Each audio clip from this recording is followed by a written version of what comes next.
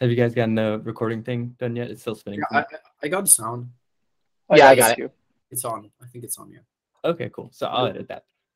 Yeah, so welcome to another ResearchHub community call, where today we'll start by discussing potentially positioning ResearchHub as a tool for patient communication with scientists who are conducting clinical trials.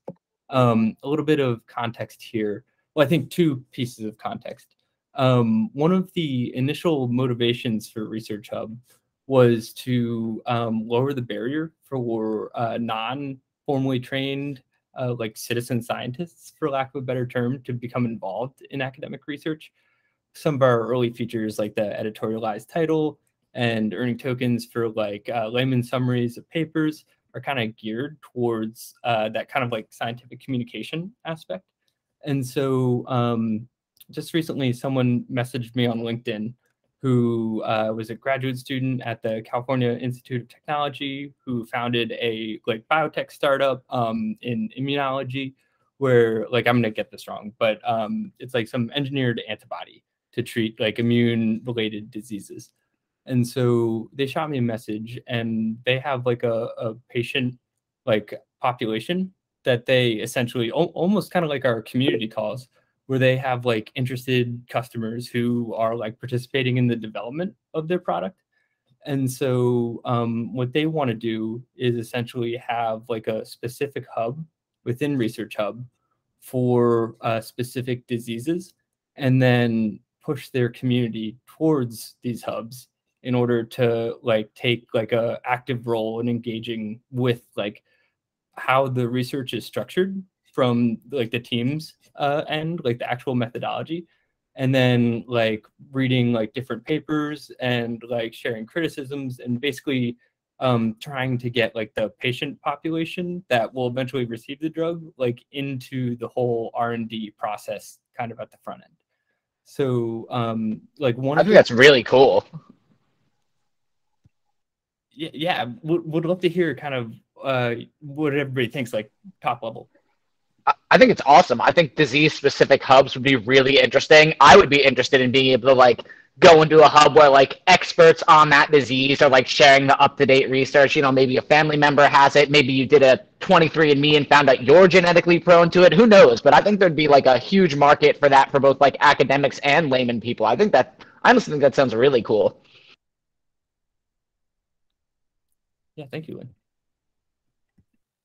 Yeah, I think from the academic side, it would be also pretty great because in my master's, I worked on like a rare disease as well.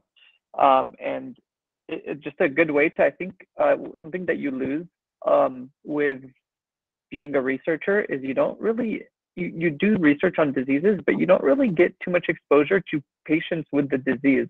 So you don't really know anything about their kind of like lifestyle, how their different like day-to-day life is impacted having the disease as well. And I think it'll be a nice like gateway to communicate and connect yourself with kind of the pragmaticness of your research, that there is a patient on the other side, and they can give you feedback on their personal life, and then maybe that can spur some kind of creative ideas for you to try to help solve certain things.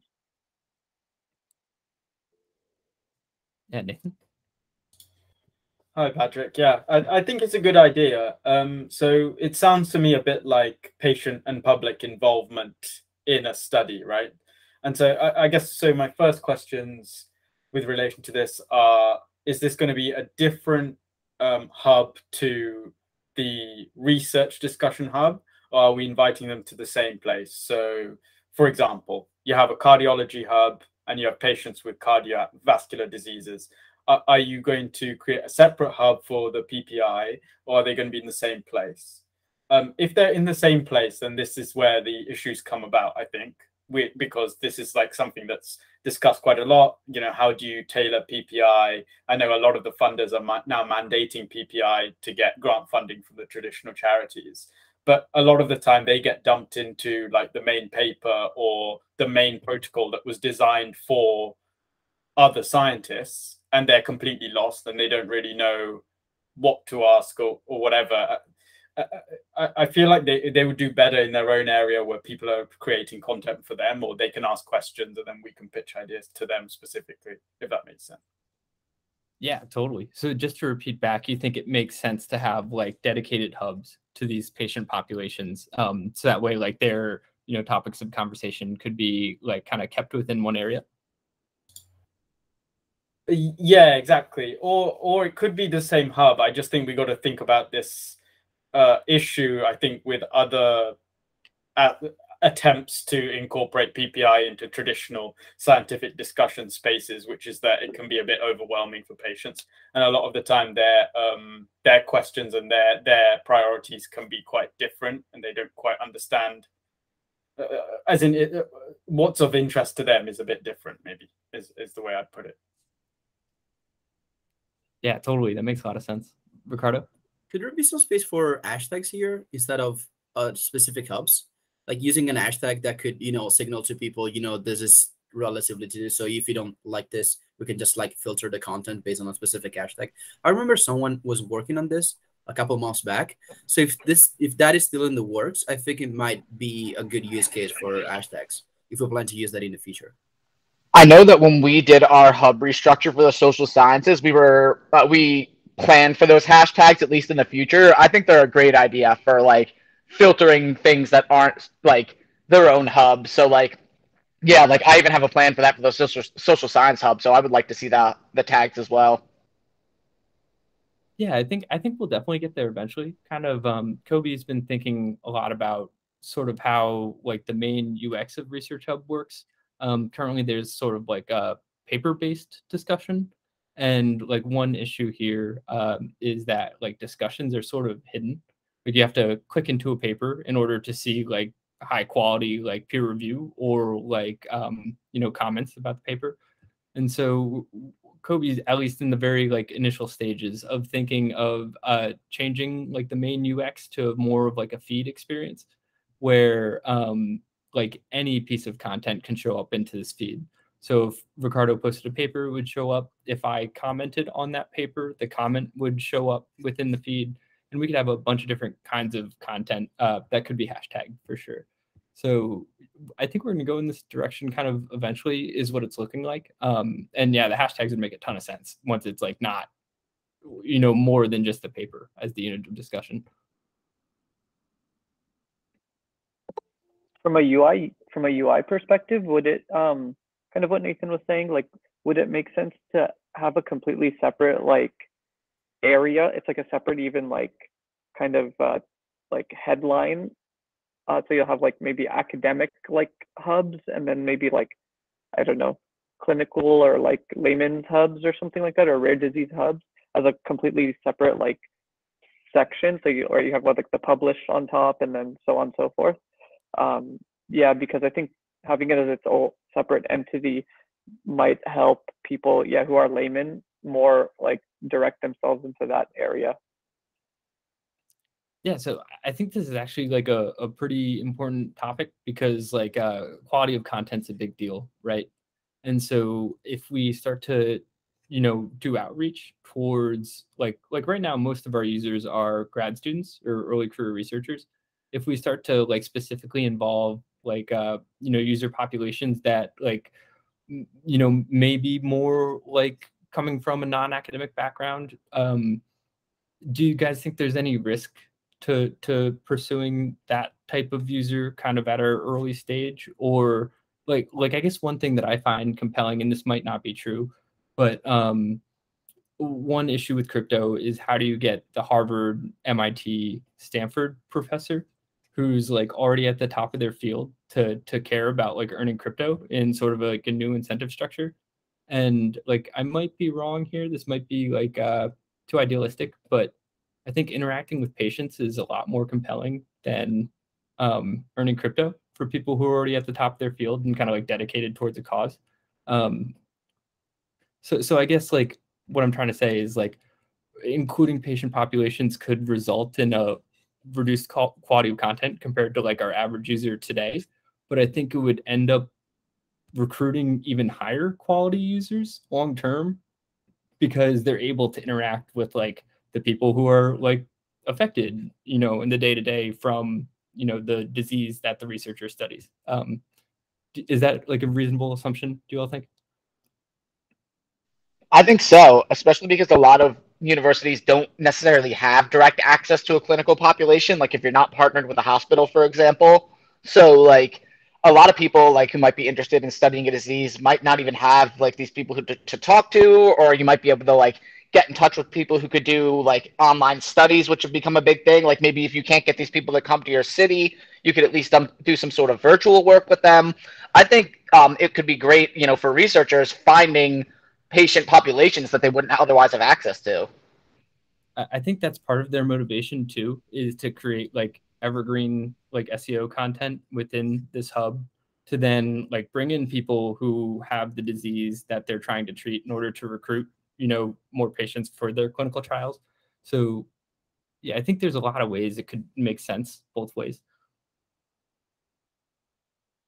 Satvik? Yeah, I was also going to say, in agreement with Jeffrey and Nathan, that a separate space for this would make more sense. And specifically, I think a separate hub would make the most sense, because if I'm interested, like if I'm not academically inclined at all, and if I'm just interested in two separate diseases that I might have a lot of chances of sort of developing, it would be better if I could just log into ResearchHub and go to my hubs and get all of the content about those two diseases specifically. And also on those disease specific hubs, it would make a lot more sense for us to increase our sort of editorial standards, so that uh, specifically all sort of jargon is removed, and uh, we can even create sort of templates uh, that can split up what the editor has to write, which could be what exactly was the study testing, what exactly are the results, what are some of the common misinterpretations that you could reach out. That would sort of help non-academics to make more sense out of the papers. I think that would be really cool if you could do that. Yeah, totally. I even think this is gonna work nicely with our bounties feature, where like someone may, you know, request a layman's summary of a comment. You know, could fit nicely. Nathan? Yeah, I completely agree with what Satvik said, and also I'm just responding to your point about whether it would help bring in the, you know, big name professors, and I would absolutely agree that it would, because it doesn't matter what level of researcher you are, you have to include PPI and how you've actively engaged in PPI to your grant applications, and if you can show more comprehensive patient and public involvement in your grant application, you're going to get more funds. So it's in everyone's interest. So I think, you know, if ResearchHub can say we have this active community here of this disease patient population here, look at this discussion, that's going to bring people in for sure, in my opinion. And in terms of the risk, I think, yeah, Satvik's like touched on it. I think the risk is misinformation. If the reputation of these hubs, or, you know, areas, spaces, whatever, of these patients becomes a place of misinformation, then it will get discredited by the researchers and the clinicians, and that's where it goes. That's the risk, essentially. So I completely agree. The way to combat that would be just more editorial oversight. Yeah, but by all means it can be done, because that's sort of what we're doing now. It's just going to be that, but a little bit more intensive, I suppose. Yeah, it's a great point. Even like the editorial oversight, like this is in theory like a startup, you know, which I'm sure wants their product to work. So we probably need to have like one of our own immunology editors kind of like co moderating the discussion, just to make sure to keep everybody honest. Joanna? I think we can promote on the fact that many universities and PhDs were affected by the remoteness of the pandemic, for example, and maybe we can advertise to promote on that. And I think we can also add that Research Hub is open source, and the researchers can interact with other professionals in a more simple way and have access to more papers, because I think there's a lot of restriction, especially when you are doing your PhD in a certain area and you need something from a different area. So maybe we can gather something to, yeah, to formulate something on that. Yeah, totally. Yeah, I agree in that it's like compelling. I think even just from like an outsider perspective, like, hey, what does ResearchHub do, and helps bring together researchers to like patients. I think it just makes sense from an outsider perspective, pretty easy. Topic. Yeah, sorry. For example, for health, I mean, the researchers can even gain patients with uh, ado- being more tech savvy and connecting with. Yeah, totally. There's even examples like one of the founders of Clubhouse, his child has like a rare genetic disease, and like him and his wife have like on, kind of like in their own free time like pushed forward the study of this rare genetic disease. So yeah, I think there's lots of examples of people who just really care, who put in a lot of effort and like can actually contribute to the research conversation around a condition. So yeah, I'm excited. I guess we'll see how it goes. Safik, last thought. Yeah. So it's I might be getting too ahead of everything here, but if we go ahead to sort of create this community of patient participants, is there any sort of vetting process that we will have to incorporate so that we make sure that we are providing a quality pool of participants to the researchers that we reach out to? And is there any way of doing this that isn't exactly invasive? So yeah, that's my question. Yeah, I was thinking about that. Like verified authors are a lot easier than verified patients. So yeah, I'm not sure if that's really something we want to get into. Like, we'd have to figure that out. That seems like, you know, like a cross that bridge when we come to it type of problem. So you said something very interesting about Clubhouse. So maybe we can incorporate some audio discussions.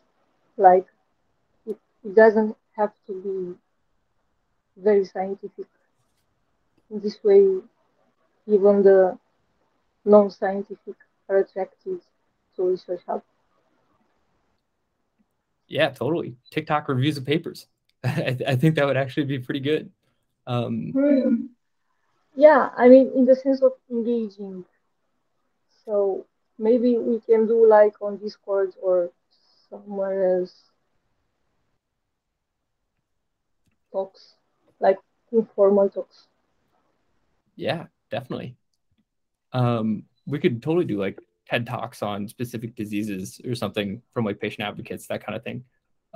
Yeah, so just to keep the schedule moving, unless anyone has any last thoughts on that topic, I'll report back kind of on how this conversation goes and maybe reach out to a couple of other patient advocacy groups to see if there's something here.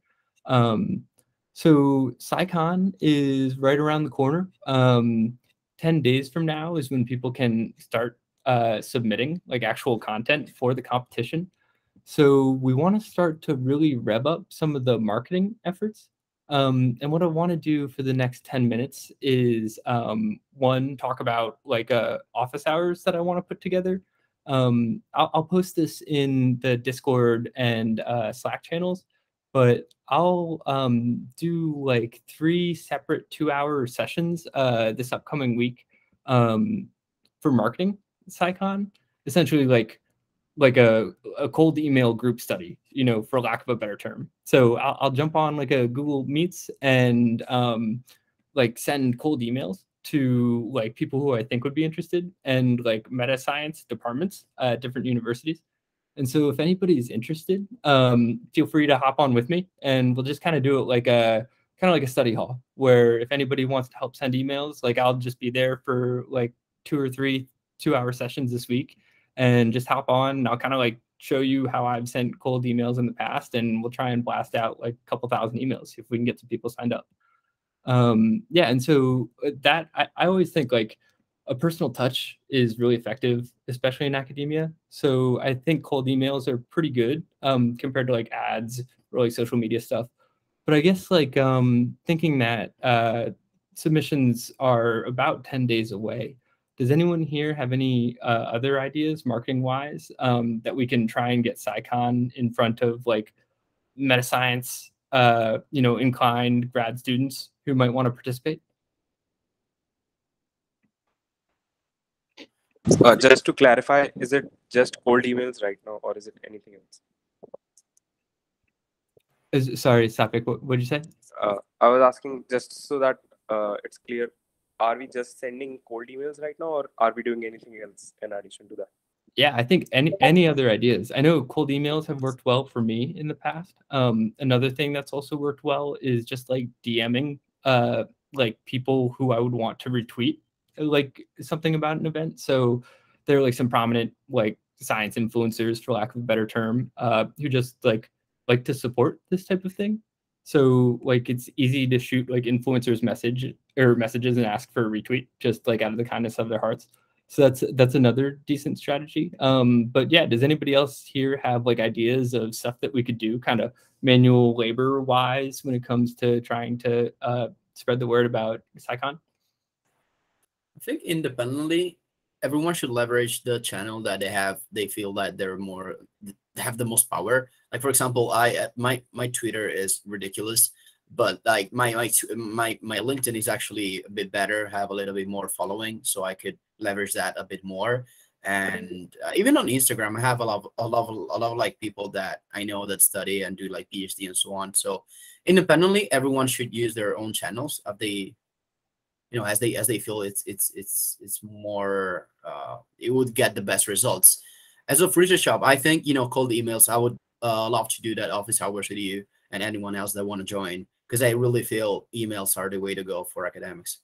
Or maybe reaching out to some meta science associations, but it may be too late for that, because it could be slow, the process on getting to that association and then getting the message to the members.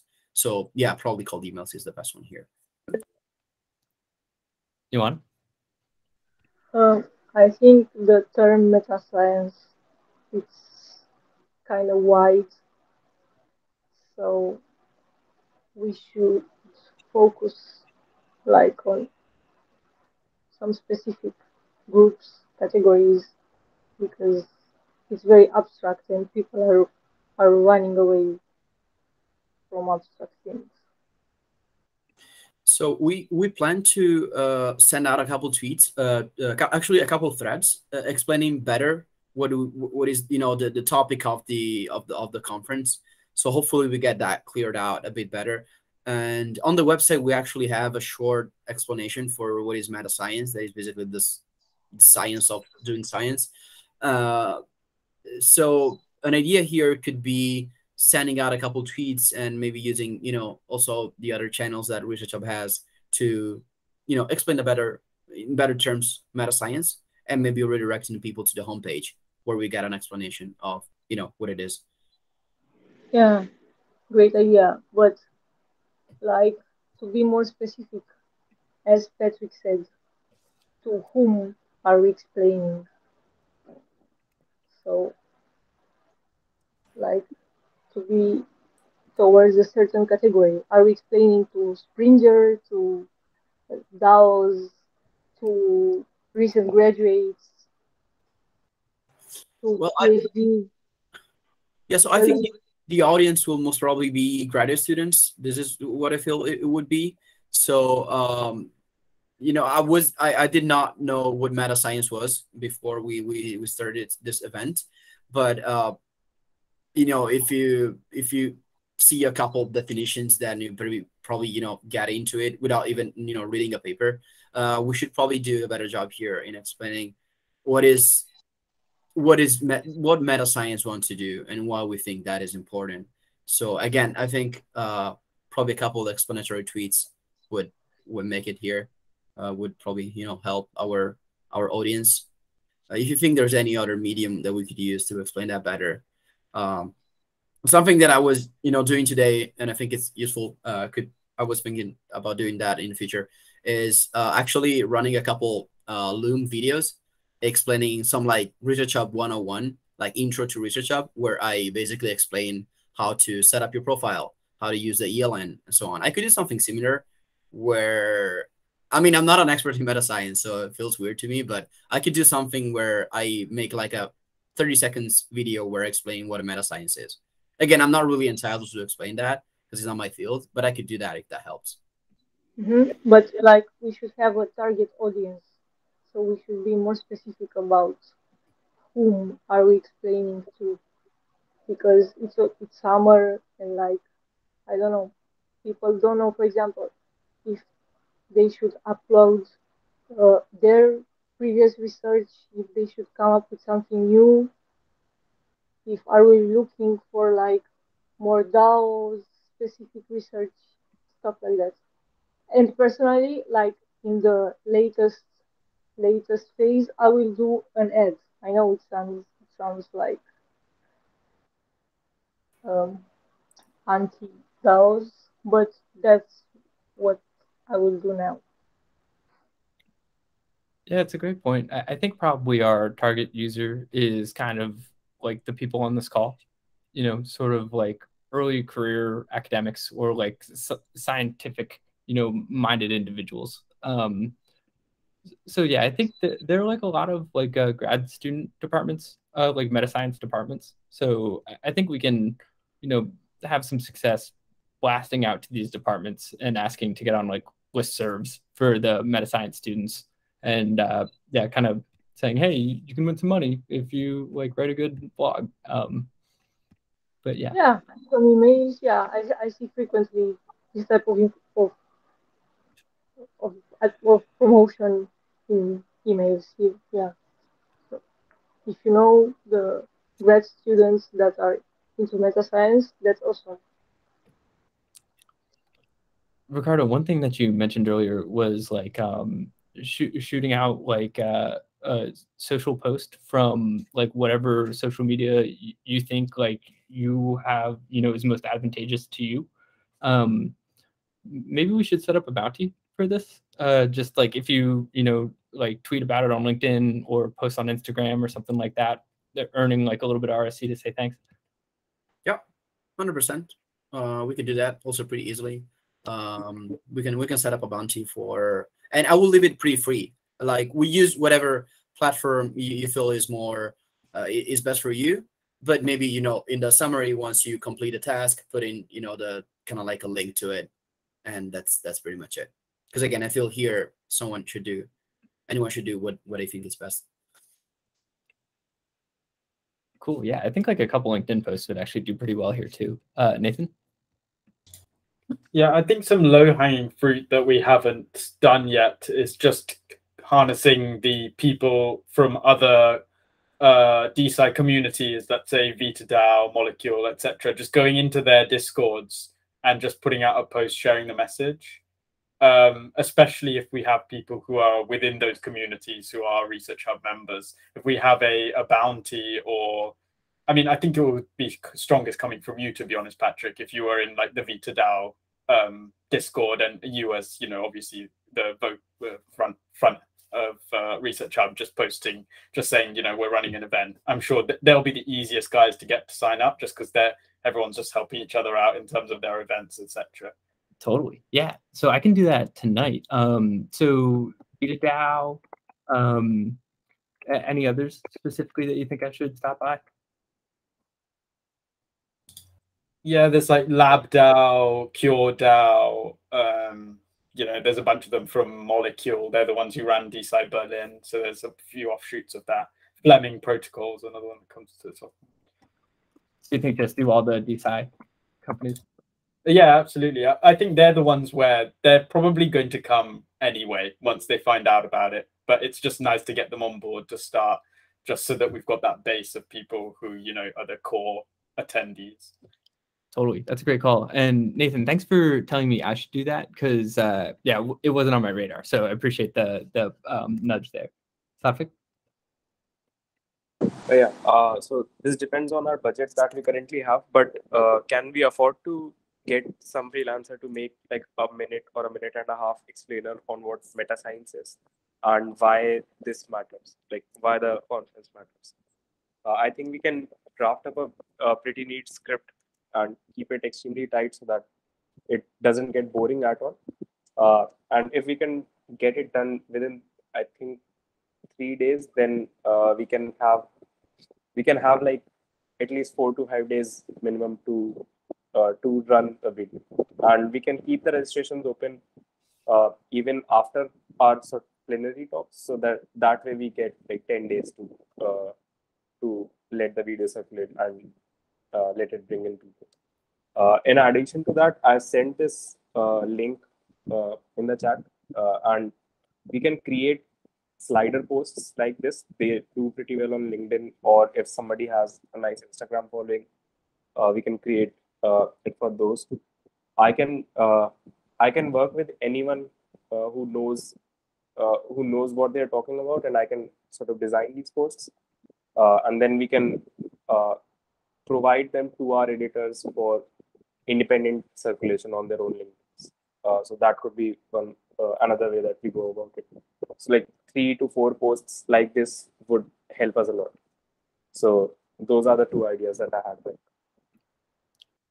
Okay, cool. Safik, I'll message you afterwards to follow up and try and get these wheels put in motion here.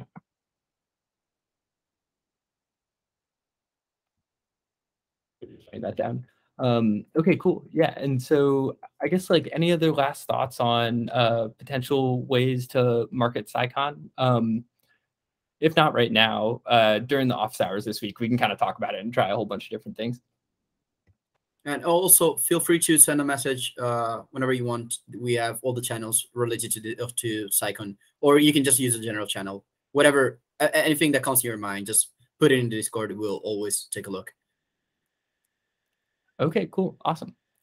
Yeah, so for the next like 10 minutes or so, I kind of wanted to grab like top level feedback on an idea that I came across when actually doing outreach for SciCon last week.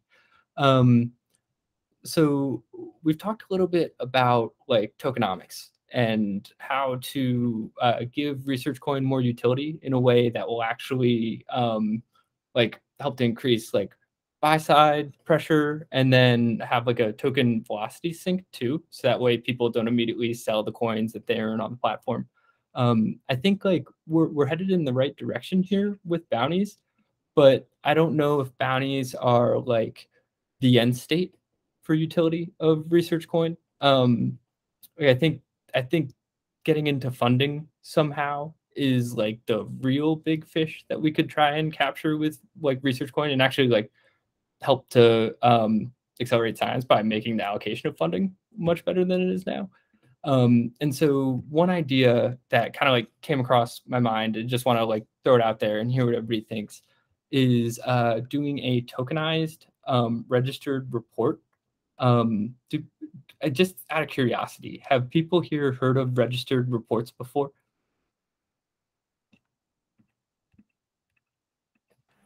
Nope. You mean like a pre-registered study on like OSF? Yep. So absolutely. I do it with all my studies, and I think it should become common practice. Yeah, so registered reports are really interesting. They're like basically you can get an article accepted into a journal before you even conduct the research based on the pre-registration.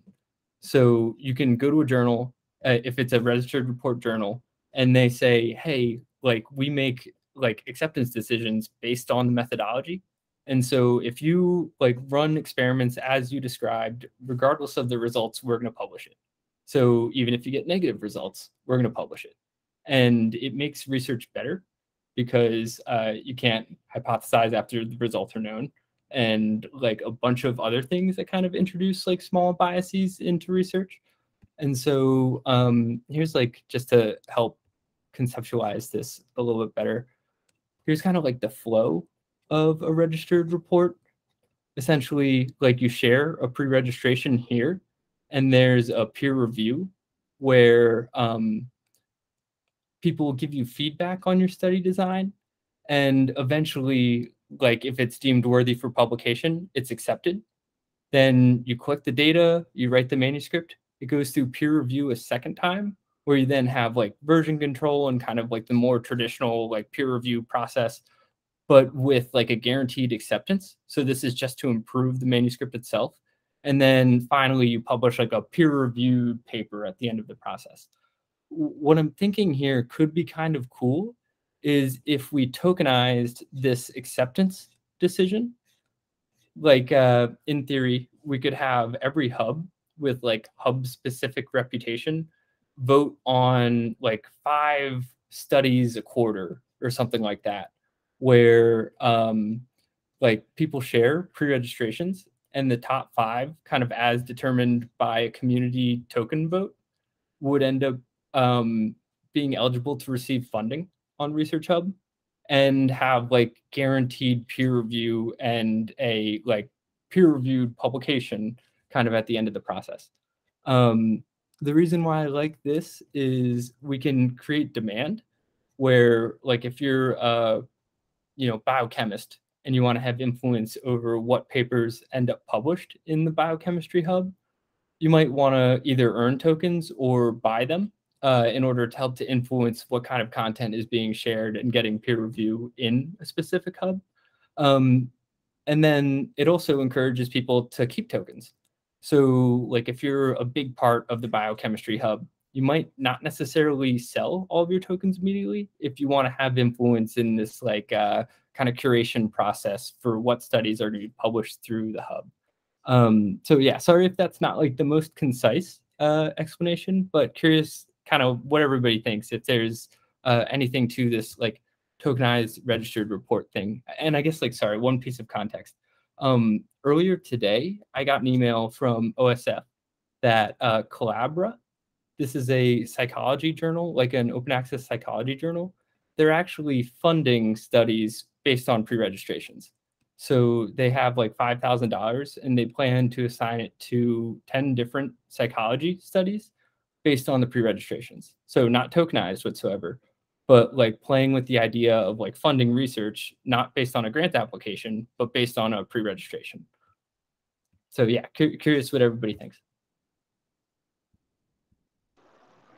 I think that's great, especially for attracting like scientific researchers.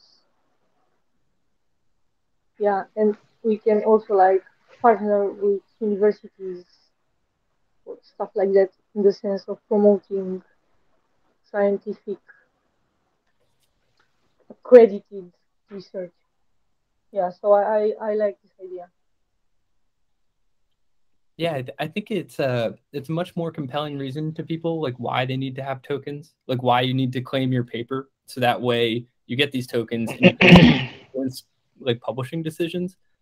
Like I think that makes a lot more sense than just, hey, here are these tokens and you can have governance rights, or like be able to do bounties with them.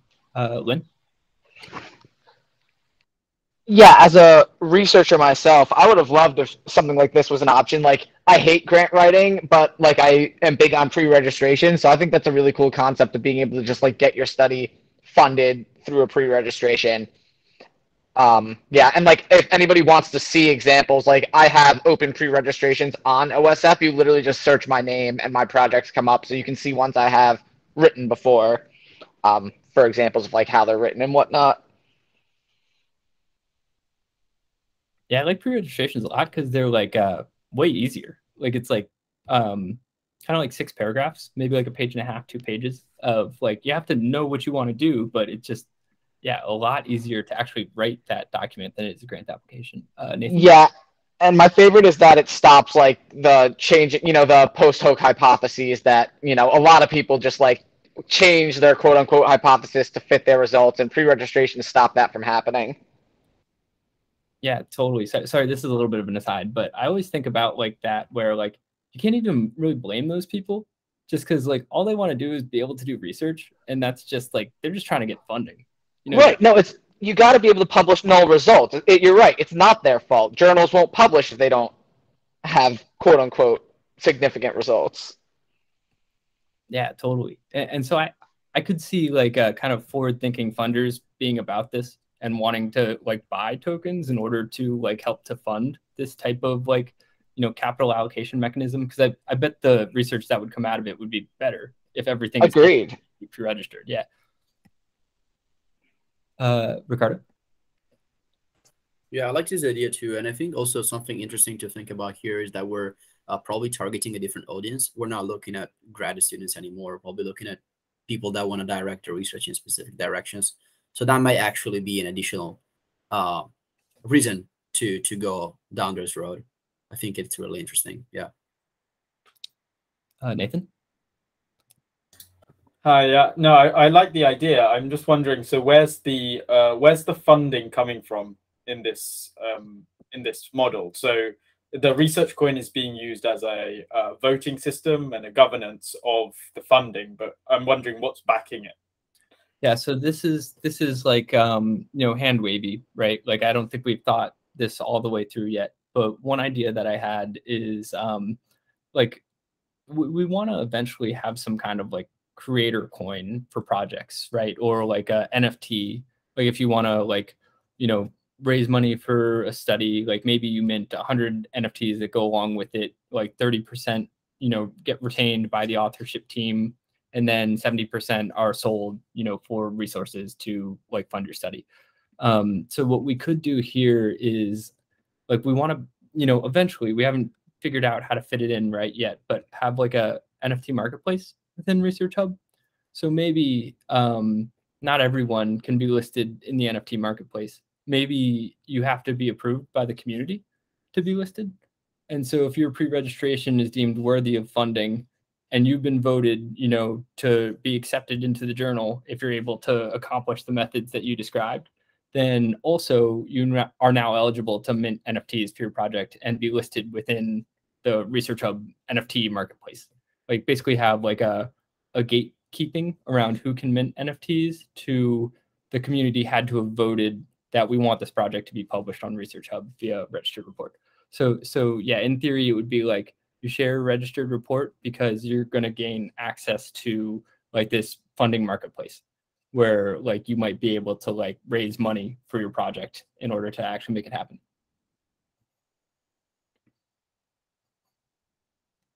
So essentially the funding comes from a community. So the funding comes from the community, but my question is, why are we going for the governance of that funding before we've got the funding? It seems a bit the other way around. I'm not sure. I think we could get funding. I think like even this Collabra thing, it's like 5K over 10 projects. And so, yeah, it might start off small, but I think there's an appetite for creative ways to fund science that makes science better. And I think like, I feel really confident we'd be able to get like a forward thinking funder to be like, hey, we commit X dollars over the next 5 years to this thing to try and make it happen. So my question is, so it would be external funders that are using our service rather than internal funding pool being allocated through ResearchHub. Right? Yes, exactly. Yeah. And we're kind of like the like listing curation, right? So there's no like, you know, equivalent of shitcoins getting put up on ResearchHub marketplace, right? Sure. Okay. Gotcha. Yeah, that makes sense. I like it. I like it a lot.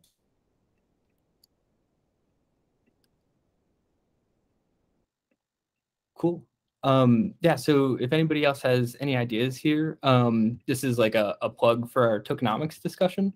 So we chatted about a bunch of different like potential features we could build in tokenomics wise. I guess it was last week, a little bit before that. And so we're gonna have another call this Thursday at 12 p.m. Eastern time. So like noon Eastern, if anybody wants to join, we'll be kind of like discussing a bunch of different tokenomic features that we might be able to build into ResearchHub to try and like kind of shore up like the buy side pressure and try and create a velocity sync for ResearchCoin. So yeah, Thursday at noon Eastern, if anybody wants to join. Yeah, and so for the last 10 minutes here, unless anybody has anything else to say on like a potential tokenized registered report, I wanted to take a second and introduce Cole. Cole is a new Research Hub community member and editor of the Immunology Hub, who has like a pretty awesome YouTube channel where he has been reviewing like immunology papers for the past couple years, has a nice little following going. And yeah, Cole offered to potentially like help anyone who's in the Research Hub community who wants to create video content like this around papers to do it. So we're thinking about hosting like a couple of workshops for anybody who would want to actually make like video summaries of papers. So yeah, Cole, if you don't mind, you want to hop in and introduce yourself really quick? Yeah, for sure. Thanks, Pat. Hi, everyone. My name's Cole. I have been working on my YouTube channel called Investigate, Explore, Discover for the past year and a half. And like Pat mentioned, it's just really lay summaries in video format. So that way science, like primary science, can be more accessible to more people, because I started this during COVID, where I found that people, like the general public, it seemed, had there was a disconnect in the trust in science. So I figured one way to help bridge that and to use some of the expertise that I have gathered through schooling is to make these lay summaries that are meant to be more easily digestible. So science doesn't seem as like foreboding, basically. So it's not as intimidating for people if they want to take a look at primary science. It's accessible for them. I've been doing immunology related papers because I am trained in immunology. I have my master's in it, and that's kind of where I decided to stop. But basically, would love to put on seminars for people that also want to make video abstracts and summaries of the papers. Yeah, if there's any questions, please shoot them. I saw one of your videos. I wasn't able to go through all of that, but I'm planning to do so. But that's a gut on a chip. You also do microfluidics and stuff. That's pretty cool. Like that's something that I was actually pretty interested in. So I would love to. I'll go over the video and like shoot you a couple questions, because that kind of like struck me, because I saw it. I was like, what? That's not really immunology. So that's pretty cool. Yeah. Yeah. Do immunology adjacent, because immunology kind of bleeds into a lot of other subjects. Yeah, that's kind of used for testing, I guess. You know, like all those like lab on a chip kind of systems. Yeah, pretty cool. Pretty cool. Yeah. Hi, Paul. Yeah, really interested. Thanks for joining. I was wondering, so I'm interested to hear that you're trying to tailor your content to lay people. So of the YouTube videos that you've uploaded so far, what proportion of your viewers do you think are other students who are benefiting from your explanations of the papers, and what proportion are lay people? And how have you managed to explain immunology to lay people? Because I feel like even as someone with a basic understanding of immunology through my med schooling, I found it incredibly complex. So yeah, I'm interested to hear how you did that. I would love to be able to tell you the analytics, but unfortunately, YouTube just gives me sex, age, and location. So they don't particularly tell me if any of these people are students. How I go about explaining immunology is basically the topic of the paper, and the results are what drives the basic or description at the beginning, because my videos have a generalized format where I spend about a third, I try to get a third to half of the video of an introduction of all of the important concepts that will be related to the results from the paper, because I don't need to go into every topic in detail. Like if we're talking about HIV infections, you need to know what HIV is, a little bit about viral replication, because that's usually what HIV treatments are focused on, what CD4 T cells are, how they function, how they interact with some of the other cells, and what, like how the disease, and I want to instill like why HIV is significant. So it's not kind of getting people to drink from the fire hose of immunology, it's just specific things that are related to the paper. Yeah. It's funny, Cole, our discussion earlier about like patient populations, you know, like trying to like basically participate in academic research about like the disease that impacts them. Like that is literally exactly what we were saying, is like we'll need people to like help make content to have it be digestible for the average patient. And that's like literally exactly what you're doing. That's, when somebody said that, I was like, it's pretty cool, because like we've kind of got all the pieces here. Yeah, and so I guess, Cole, like nobody here has made videos like you've done in the past, so it's kind of up to you like how you would want to like go about like hosting a seminar. I think we could probably get like 3 to 5 people who would want to show up and actually like make videos with you. So yeah, I guess like in your mind, what's the best next step to get this thing kicked off? I guess getting people who are interested together in one place. I have general structures of how I make my presentations, of what goes into them. Making these are not difficult. It's very much like just giving a poster session for your research. Except I do it with other people's research, because if I was just doing my own, I'd run out very quickly.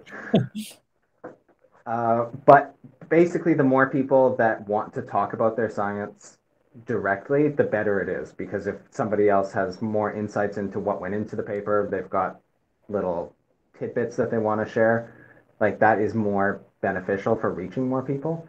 But going forward, yeah, just getting people together where I can distribute the materials that I have in general. Yeah,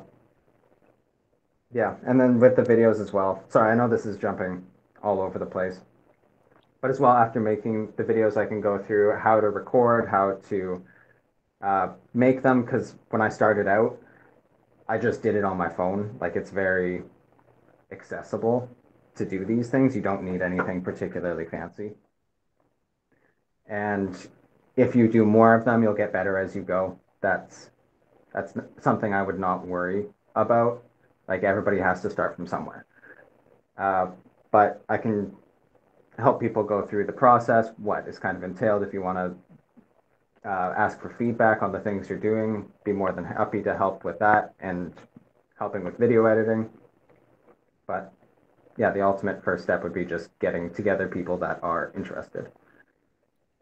Okay, cool. Yeah, I'll talk to Anton and get something like on the community schedule. Do you think like an hour, half an hour? How long do you think would be good for a first session?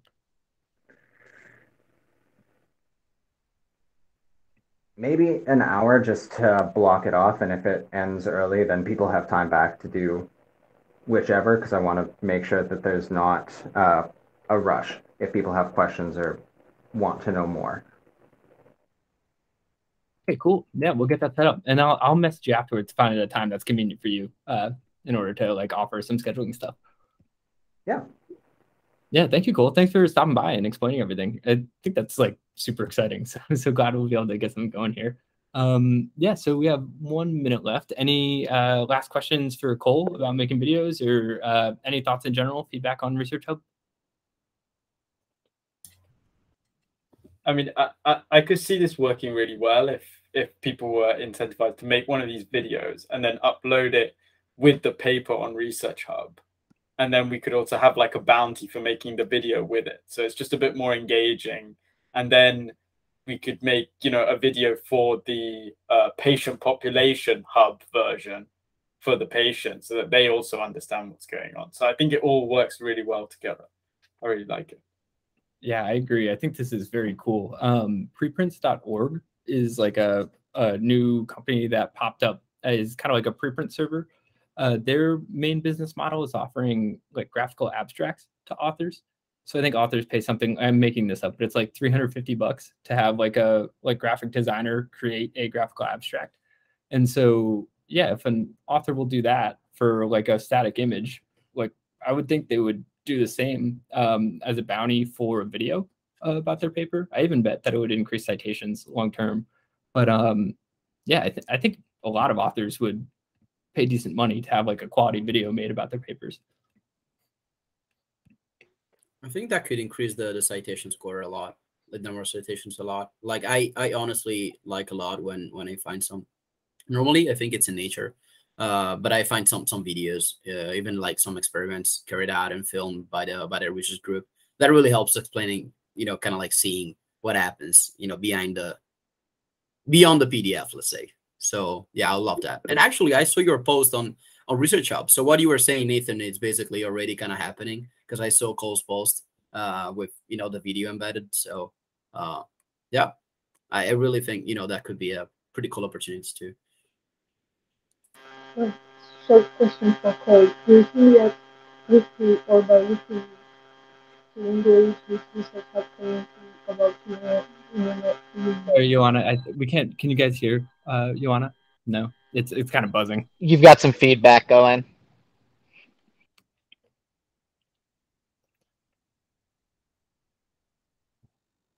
Cool. Oh, nice.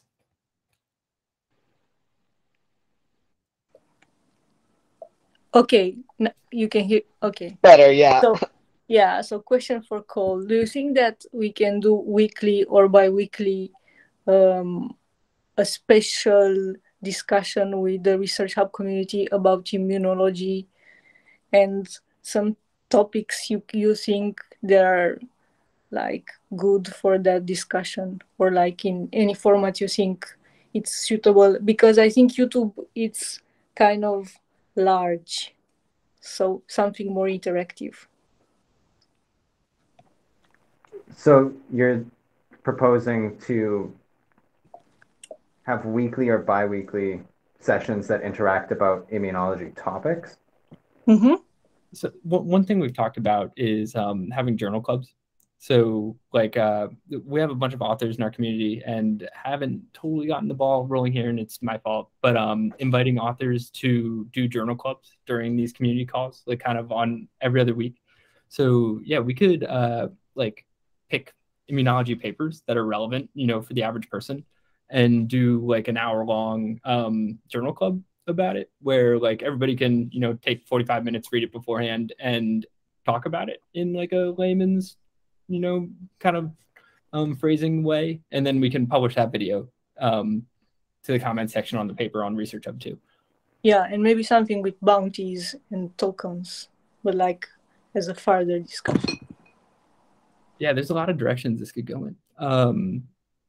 Safik, to close it out. Yeah, Cole, this might be a little personal, so you can just reject to answer. But do you have any data on the retention of the videos? So how, like, when do you observe the audience dropping off? So in case we decide to do video marketing for ResearchHub, what should we aim? Sure. So on YouTube, my videos range from realistically about 12 to 15 minutes. And my average retention is, I think, 4.5 minutes. But all of my videos as well are subdivided into chapters. So typically in the first 5 minutes is just an introduction of like all of the relevant topics, and then people go on to the actual results. So that's what that looks like. I assume that some people that are just not interested kind of click off soon, and then the people that watch all the way through, I think it's on average about 30-ish% that watch all the way through. So that feels pretty high. Yeah. Thanks. Yeah. Nice. Well, thanks everybody for attending. Until next week. See y'all. See y'all. Bye. Bye. All right.